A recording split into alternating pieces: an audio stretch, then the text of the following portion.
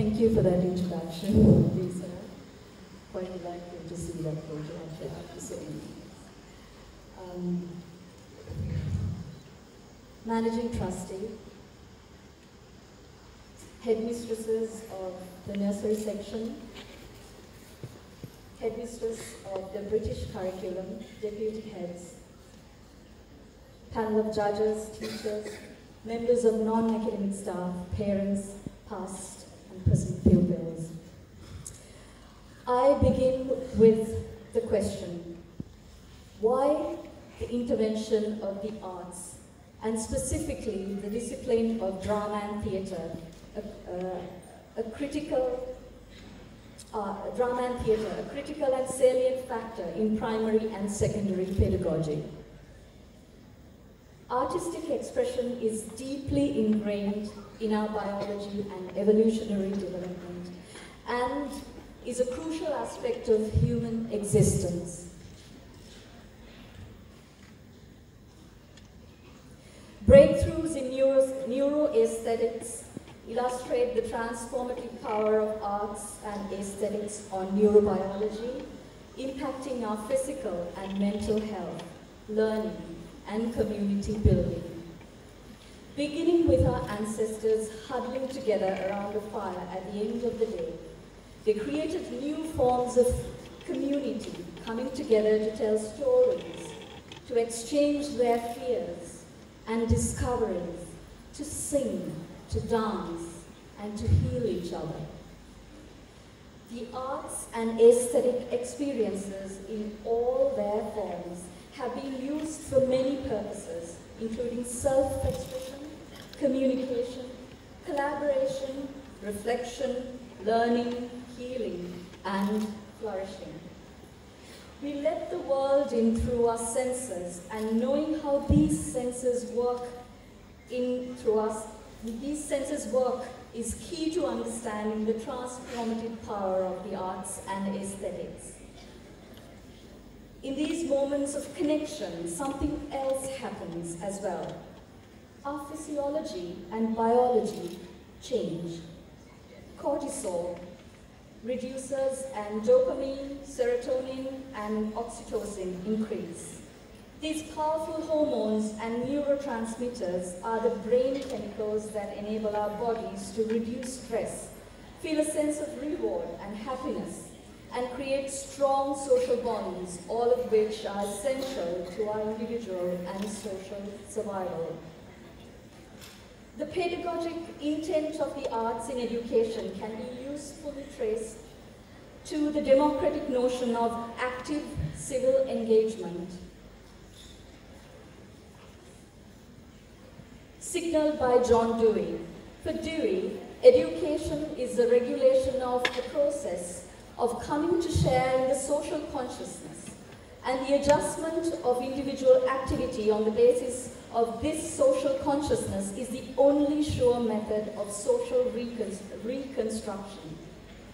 Dewey recognized that the teacher is not in the school to impose certain ideas or to form certain habits in the student, but is there as a member of the community to select the influences which shall affect the student and to assist her in properly responding to these influences. If we look at the idea of the knowledge economy, it is built on the concept that economic growth is good for everybody, and that education must contribute to economic growth. So, in the context of neoliberal thought, economic growth is in itself desirable and essential. If we look, for instance, at the role of education in Sri Lanka, or in government policy making, or in general education strategies, everything is connected to the impact that education can have on economic growth. And economic growth is the aim of any national policy or strategic plan. So, instead of saying, for instance, that we must have equal access to health and safety, or acceptance to live as first-class citizens, or the ability to move more fluidly between social classes, or to have access to equal social justice systems, or that we take better care of our environment, we have enfranchised or naturalized the notion of education for the economic good and economic growth. We are entirely immersed in this neoliberal education system that we can no longer think about the arts without demonstrating how it should contribute to the economy. However, we live in a society that has lost its moral compass. All the measures, educational standards in the world will not make our increasingly incoherent society flourish and grow. We live at a time when education needs to serve more than the requirements of the world markets and be part of creating a vision for a society worth living in with shared convictions about the kind of people we want to be. Education, as with all social and civic institutions, needs human values. And if drama and theatre are about anything, they're about self, society, and human values. But how do we locate an equilibrium or an intersection between these thoughts of education for economic growth and education for public good and social good? In the realm where technology, arts, health, and science converge, we are beginning to envision a future characterized by the unprecedented expansion of immersive and interdisciplinary arts, which are dissolving the boundaries between art and other fields of knowledge. The far-reaching implications of interdisciplinary arts are not just limited to our aesthetic experiences, but are poised to significantly impact health, engineering, technology, and other sectors of society, making way for a more integrative and engaging future.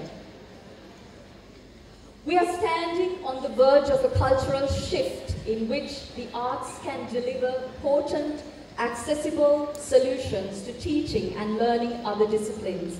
However, we have been optimizing for productivity.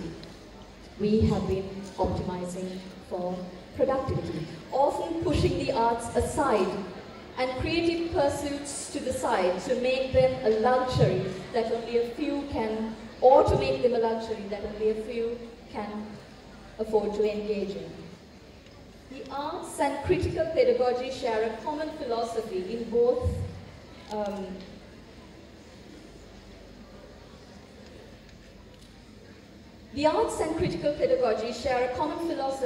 in that both are primarily concerned with the ability to name and remake the world.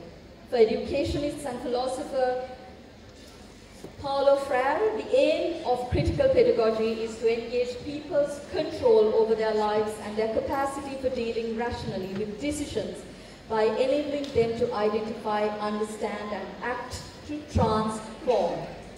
The educator, rather than deposit superior knowledge to be passively digested, memorized, and repeated, must engage in a genuine dialogue or creative exchange with the participants. The Greeks created the first democracy.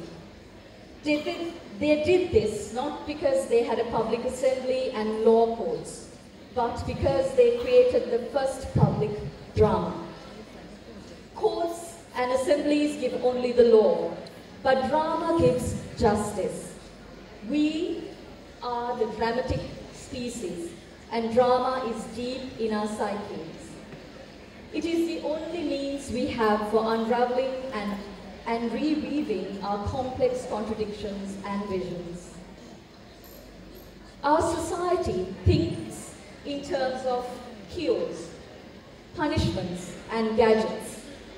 The Greeks relished their problems and made them creative in the profound liberty of tragedy. We are not restricted to their ideological solutions, but we have the same problems of self and society. After 2,000 years, their drama towers over our stages. When does educational drama go straight to the heart of drama?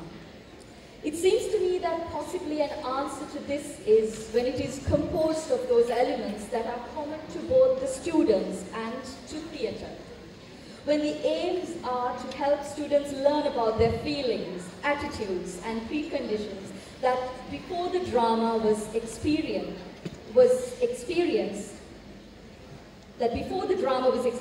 were too implicit for them to be aware of.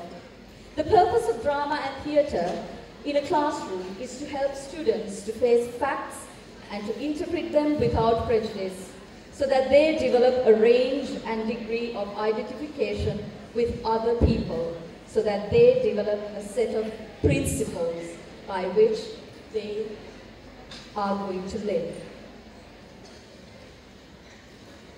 Drama originated from the Greek word dro or dram, meaning I do or act in order to influence. And it is this active doing in drama that is significant to both students and educators. Greek drama put all the great problems of what it is to be human, the question of ethics, on the stage, creating a conflict that is enacted both in the play and in the mind or the imagination of the spectator. Theatre, as noted, is the most efficient science system because it can be used to create drama in which the ontological cohabits the existential. To put another way, the conflict that takes place around the kitchen table on a stage must be relevant to the thousands of such kitchen tables on this island, and perhaps to millions of kitchen tables around the world. This is why arts and critical pedagogy must be applied to various other disciplines, so students have a better understanding of where they are located in that acquisition of knowledge and how they can apply themselves interactively for the greater good of society.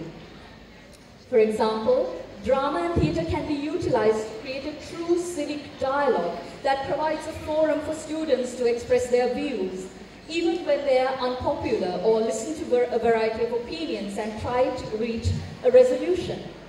The process allows us to rethink our beliefs. We sharpen our thoughts in order to express them clearly. While not everyone may be content with the result, each person has been given an opportunity to make a difference. If nothing else, participants gain a deeper understanding of the central conflict and opposite views. Drama and theatre provide a training ground for real-world problem solving. Through open dialogue, students make meaning of the confusing and divisive world in which we live. Research suggests that creativity and creative literacy has been declining over the recent centuries, a trend which shows no sign of abating. But why is this the case? And is there a way of reviving creativity within the confines of the modern world? Imagination represents a specifically human form of conscious activity that can lead children and young adults towards development of higher psychological and mental functions. The conscious ability of the child to move into an imaginary situation from a real world represents a new stage of development. Through imagination, we are able to know the world in a different way. We can reach beyond the present moment and our actual daily lives to envisage possible worlds. To be imaginative is not something distinct from being rational, but rather it is what gives reason, flexibility, energy, creativity, and human value. In fact, it is the imagination, the ability to recognize the other, that makes us human. It creates human value. We call a theatre production a play. In other words, theatre and drama have the same attributes as playing, recreation, creating fictional situations in which real action takes place. Through its movement in the field of meaning, then, what is true about play is true of theatre and drama, which is, in this sense, which in this sense is the imagination in action. A social act of meaning-making in which participants and spectators can also be said to stand a head taller than themselves in terms of both thought and indeed action, which can have implications for real life. We live in a world of emails, text messages, social media, and blogs that connect us in cyberspace, but isolate us in terms of having face-to-face conversations about how to solve vital problems.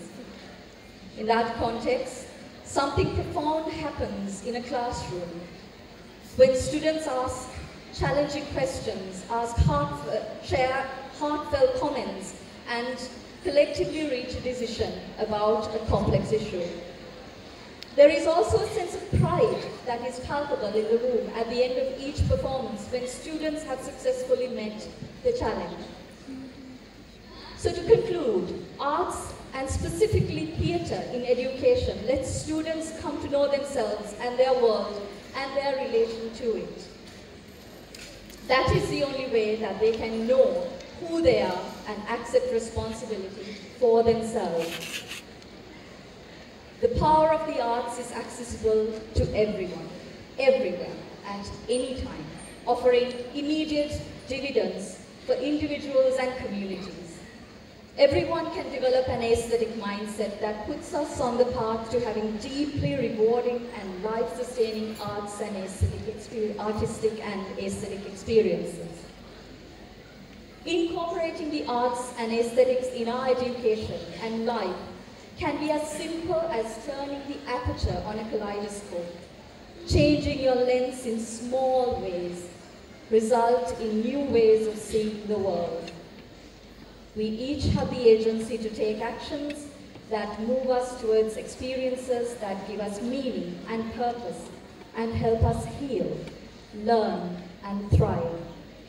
It is in this way that simple daily habits become our lives. Thank you, everyone.